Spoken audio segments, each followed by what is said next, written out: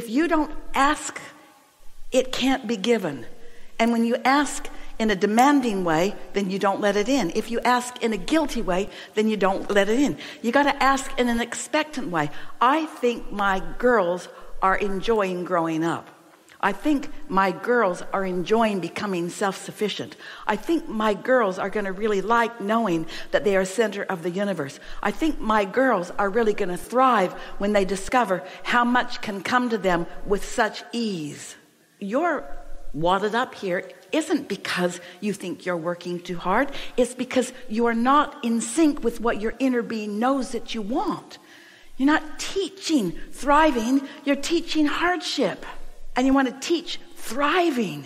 You want to teach glad to be up, glad to see everybody in the morning, glad to be alive in this new day, glad to anticipate what this day is, glad to be tuned in, tapped in, turned on, glad to be eager to get off on our way, glad to have this day, glad to have the now and the now and the now and the now and the now and the now, the empowering now, the intoxicating now, the thrilling now, the interesting now, the fun now, the good timing now. That's what you want for you, and it's what you want for them too, you see. But you can't give to somebody what you haven't gotten for yourself. If you're not living that, you can't teach it. And so you feel how you feel, and how you feel is what you get. How do you feel? I feel tired, Abraham. And I feel overwhelmed, and I feel overworked, and I feel underappreciated, and I feel undervalued, and I feel like nobody gets me, and I feel like I'm working too hard, and I feel like I don't even want to get out of bed. That's how I feel. So, fast forward. How do you feel? I feel energized, Abraham. I feel tuned in, tapped in, turned on. I feel enlivened by the laws of the universe. I feel enlivened about the possibilities for this day. I feel thrilled that my girls are taking hold of life the way they are. I feel thrilled that life is calling them when they're off at school and when they're off with their friends. I feel excited about the changes that are taking place in me. I can hardly wait until I wake up and want to get up. I can hardly wait until I wake up and it's early enough that nobody even knows that I'm awake, and I can quietly get off to myself and tune myself into my power before I even meet any of them. And when they meet me, I'm empowered, which means I love them so much. I'm tuned in, tapped in, turned on. I love them. I know them. I devour them. I'm so proud of them. I'm so eager about them. Make your own breakfast, girls. See how it goes? It's not all at once, and it's not that easy, but you heard it. You heard it, and you got it, and so did you all. Words don't matter very much, but we say a lot anyway. This is the energy that creates worlds that you're tapping into.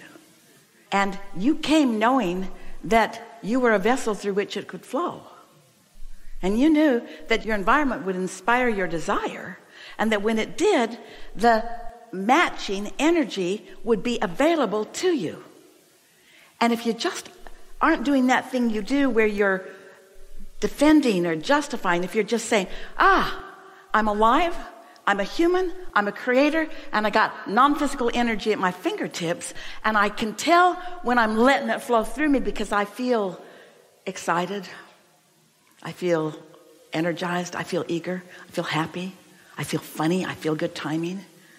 And it doesn't take more than a conversation just like this before you start noticing it. You start noticing it. You started out, can you remember your opening question to us? How do I even know that? What was your question? Curious what it's curious, like. but it's more than curiosity, or we wouldn't have got all riled up. So you're curious about what? Can't even find it now, can you? I just don't even want to go there. Yeah. It's illogical. It doesn't even make any sense. Curious about, what was it? And the simplicity of what you're saying, of just the life force energy in itself. I mean, I understand that. A really good way to consciously tune in to your knowing of the existence of this source energy and of your connection to it is to think and feel. So choose someone and just make a soft list of their positive aspects and just feel how good it feels. Esther's daughter told Esther, just yesterday or the day before, the most wonderful story. She's the team mother for her son's basketball team, which means she gathers up some food sometimes for them or whatever, keeps them in the loop about information dissemination and things like that. And she really enjoys it. She really likes it. And then things got a little busy, and there was some confusion and some demands that were being made all at the same time. And she got feeling a little taken advantage of just for a minute. And then it's the last basketball game. And so she's sort of complaining to her mother about what she's got to do today. Going to gather up this and this and this and this and this and this and this. And as she was visiting with Esther, Esther could feel her shifting into some enthusiasm about what she was going to do. And she was talking about getting some gift bags and putting a cookie in them and a gift card. It was appreciation for the boys on the team. And the more she focused in appreciation, the more she came back into alignment with who she was. And suddenly, it was obvious that she felt better. And Esther barely said a word. She just talked herself out of alignment and then back into alignment. And it was a lovely thing to witness. And then she sent a text to her mother that made Esther weep with joy. She said, "Mom, I forgot how good it feels to appreciate. I forgot." Because it felt to her like she had all the reasons to complain. Well, there's always reasons to complain. It's just that your inner being never does that. So every time you do, you lose your life force. You lose your clarity. Oh, you could be very well right. We're not saying you're making stuff up. We're just saying you're choosing to focus upon the stuff that's part of your reality. Esther has such a good friend. She's a comedian on a cruise ship. And she's often on a cruise ship, and she often talks with Esther. And she came back from one of the cruises, and Esther's saying, "How was it?" And she said, she said, "There was a stage manager that did not have a clue what he was doing." And Esther thought, dun, dun, dun. And Esther said, "Yes." And Esther said, "And so did you try to teach him what to do?" And she said, "Yes, I did." And Esther said, "How did that work out?" And she said, "Not well at all." And afterward, we were visiting with Esther about it, and we said, she is not the stage manager. She is one of the acts on the stage, but she is not the stage manager. And she is also not the law of attraction. And you are not the stage manager of your kids, and you are not the creator of their lives, and you are not their inner being, and you are not the law of attraction. You are a participant in the play that you are playing together. And you are someone who has the ability to tune to the best or the worst of anything that's in your gaze. And when you practice, it's easiest when they're not there. When you practice feeling the best of them until that's just where you go. And we know it's there. If we had to pick the vibration that is the most dominant, your love for them is intensely there. But it doesn't matter what your law of averages is. It's what's active in the moment. This is not the law of averages. This is not the median emotion. This is what I've got active right here and now in relationship with what they've got active right here and right now. And law of attraction is going to match you up with the best of each other or the worst of each other, depending on what you've got going on. How old are they? 7 and 9. So let's just say that they're not so caught up in negative things so much, but they've got things going on, a lot of competition between each other and stuff like that. But let's just say that not so tuned in, tapped in, turned on, maybe even been squabbling a little bit. But you have risen above that because you've practiced seeing them as their inner beings see them and as your inner being sees them. And so you're holding clear on what's active in your vibration. You know what we were saying earlier? This is such a good way to get this. Turning thoughts to things.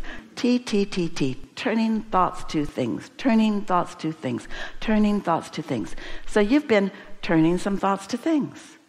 You've been basking and loving and positively expecting and feeling good in those thoughts. And they can't buck that current. It's like if you're really there, but most people are not really there. Most people have a mixed bag. Yes, you love them, turning thoughts to things. And yes, they annoy the hell out of you, turning thoughts to things. In other words, there's a lot of it going on. You've got a mixed bag. You want to clarify your bag. You want to decide who you are in their relationship. Are you going to deprive them of exposure to experience? Never. You never want to do that. Are you going to root for them every step of the way like their inner being does? Yes, you are. Can't you just hardly wait to get home and practice this and watch what happens? Isn't it going to be fun to connect these dots? Isn't it going to be fun to notice that you tried but didn't make it, and so nothing changed, and you tried again and didn't make it and nothing changed, but then you really got the feeling of it. You were really feeling of it. You had a day where you could almost write pages and pages of things about it. You felt it so strong, and then one of the mothers of one of their friends gives you a compliment about your boys. Or one of their teachers says something really strong about that, and you think, man, look what I'm attracting already. I've activated in myself the best of who I know them to be, and now others are seeing it too, and the evidence is all around. And then they start feeling your only. We started to say utter or dominant, but we want to say they begin to feel your only vibration about them, the one that dominates all things.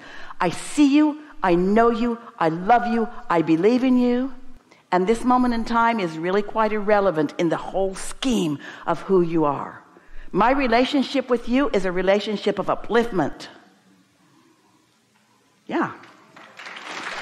Terry thought how much fun it would be to write a book from children's point of view, because he really thinks that the kids know it. They know what's important. They know what's important, and it seems so odd to them. Imagine you're born just a short 7 years ago. Boom! You're in your room. You're alive and full of ideas. Tear this up, tear this up, tear this up. Make the big, and then, dun, dun, dun. Somebody has a different idea of what life is. It's like, put things away? Get them out of sight?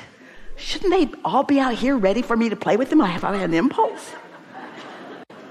Yeah. Okay, fair enough. If you like this video, don't forget to subscribe, and see you in the